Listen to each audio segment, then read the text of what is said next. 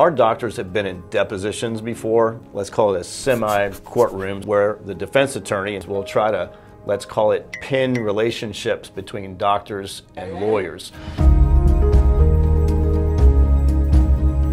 Frankly, it's all It's just something that the insurance company is going to do to try to muddy up the water. It comes down to credibility. When we're talking to a jury one day about a person's injury case, the defense attorney who works for the insurance company is going to dig through everything that they can to try to break down the facts in the case. I've had doctors sit with me at depositions, and their questions that they get asked by these attorneys are, well, how many cases do you have with Rossmore Law? I say, ladies and gentlemen of the jury, they're trying to say that my relationship with this particular physician's office is somehow going to skew the credibility. I know that the client was happy with the treatment, which is the #1 goal. The relationship that I have with these particular physicians is only in the best interest of the clients.